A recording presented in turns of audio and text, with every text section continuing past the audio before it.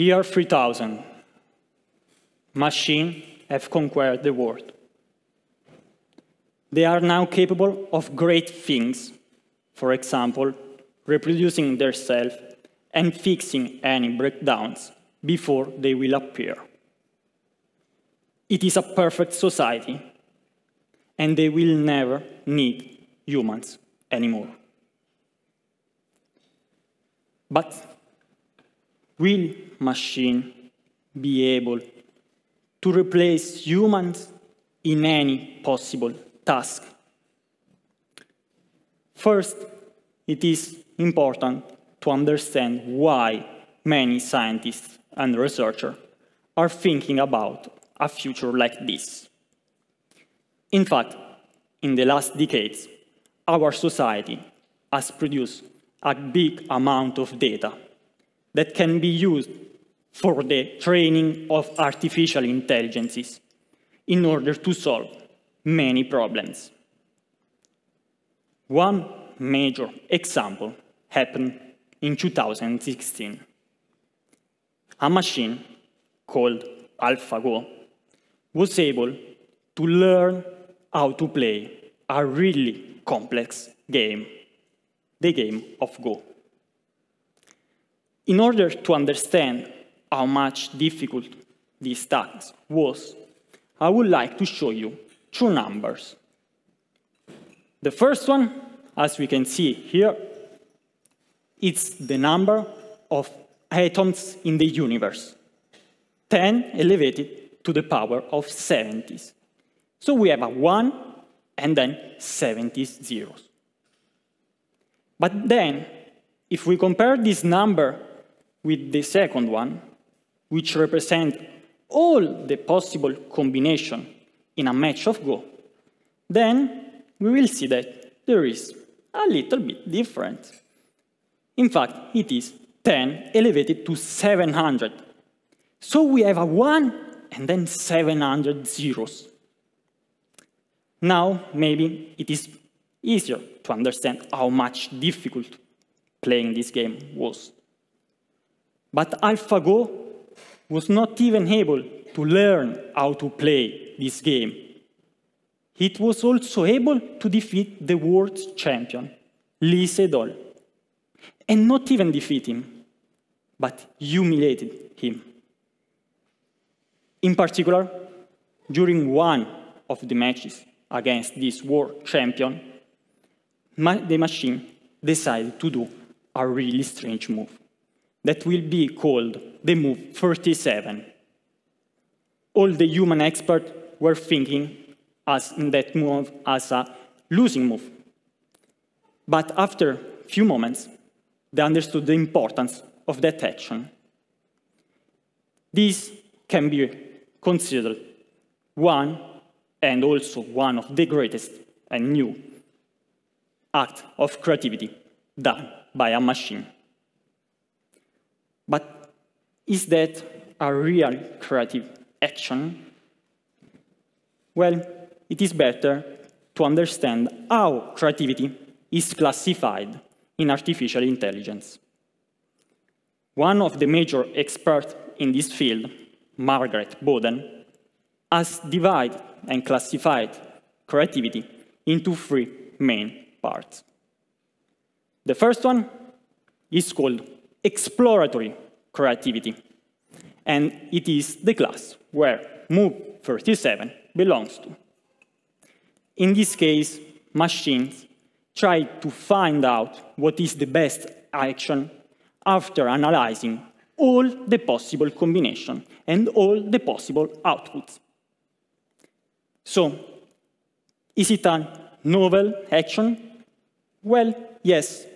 No human expert could think about an action like this. But is it surprising? Well, not at all. In fact, if we understand what are the outcomes, then we will obviously choose the same action. And that's why this is the less creative class. The second class is called Combinatorial Creativity. In this case, the machine has different inputs different pictures, animals, buildings, for example, and then he decided to put together and mix up all these pictures in order to create a picture like this one. In this case, we can recognize many animals, fishes, birds, crocodiles, but also buildings and cars and human beings. But is it surprising? Well, looking at it, it is a really nice picture. But is it novel? Not at all, because the machine has decided to use that particular pictures that a human being gave to him. For this reason, there is a third class, which is also the one considered as the most creative one. And it is called Transformational Creativity. In this case, artificial intelligence creates, through a particular process, a new piece of art. And this new piece of art should be considered by other artificial intelligences as a human production. One example are these portraits. Are they novel? Yes, they are. They are completely new, because machines have created these from nowhere. But are they surprising? Well, maybe they are not so beautiful. Maybe this can be a notion of surprising. But in general, the results are not so good. Why? Principally, because it's really complex to explain logically to a machine how being creative. And this is a really difficult task. But talking about teachers, humans have this big opportunity. In fact, teachers is one of the main differences that characterize humans and that can make us better than machines. This reminds me about a personal story. During my high school period, I was always fascinated by math. I was always looking to solve a problem in a completely and different way. One day, I decided to solve this equation with a completely new approach. I gave the paper to my teacher, and she, looking at the paper, said, "Well, we don't have the tools to prove the correctness or not of your method. I don't even know if it is correct or not. So it is better if you stick to the plan, if you stick to the usual method." I was so annoyed about that answer, but I know that in that precise moment, I became a mathematician. I became a creative thinker. And maybe that's why I'm here talking about creativity. Maybe if I had a completely different teacher, I wouldn't be here. For example, if my teacher was Socrates, one of the major Greek philosophers, I wouldn't speak about creativity. But why Socrates in particular? Socrates is considered as the father of maietics, which means the art of giving birth to the ideas of the students. Plato, one of the students of Socrates, tells us a really interesting story and example where Socrates applied this method. Socrates had a student that had no mathematical background, and they decided to solve a simple mathematical problem. We have a square of side length 2, and we want to find a square that has the double of the area of this initial square. An easy question. After a few seconds, The student said, well, we need only to double the side length. Socrates didn't say anything. He decided only to draw it. And as you can see, well, now we have 4 small squares equal the first one, which means that the area is 4 times the initial square. The student was confused. He didn't even know how to answer now the question. But then Socrates decided to draw a simple line, in particular, the diagonal of the first square. After looking at this, the student was able to figure out what was the answer. In fact, if we draw all these diagonals, we are able to construct another square that has exactly 2 times the area of the first one. What an exciting trip.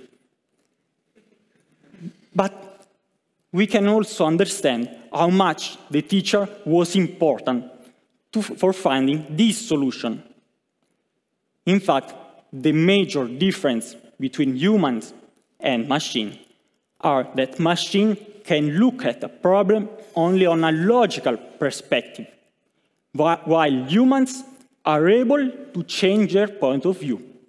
And doing so, they are able to develop creative methods and approaches to new problems. But usually, creativity is not only related to how we solve a problem, but also what kind of problem we want to solve. Also, in this case, I would like to give you an example from my field, mathematics. An historical example, in this case.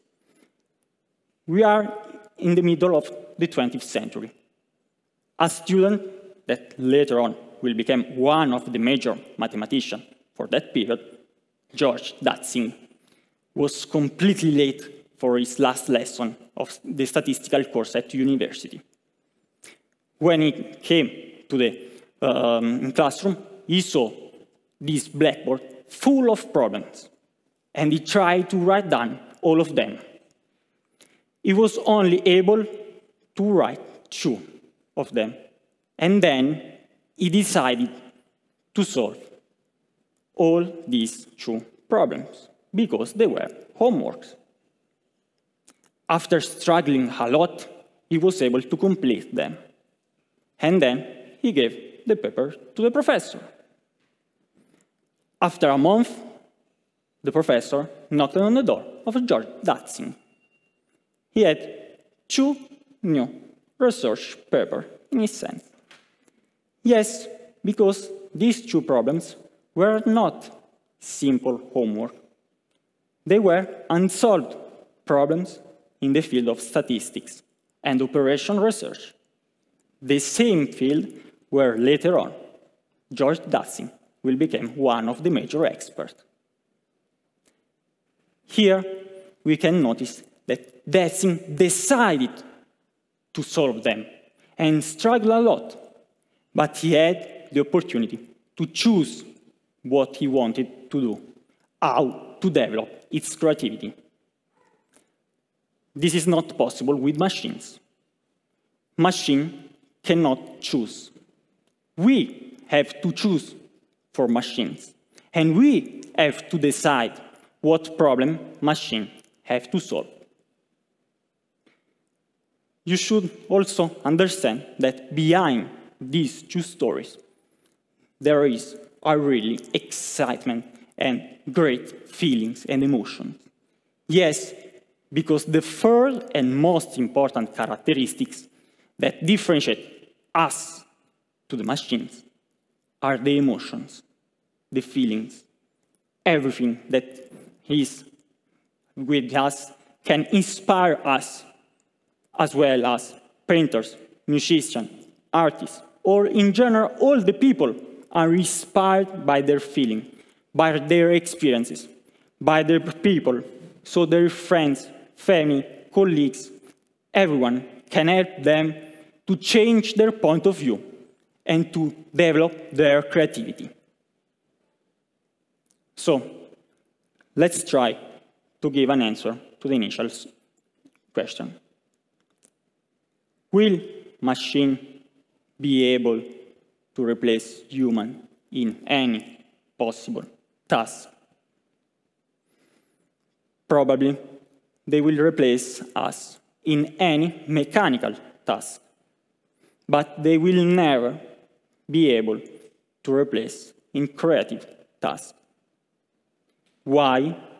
Because we have these three major differences. We have the power to change our point of view, thanks to the teachers, but also to other people that can help us developing our creativity.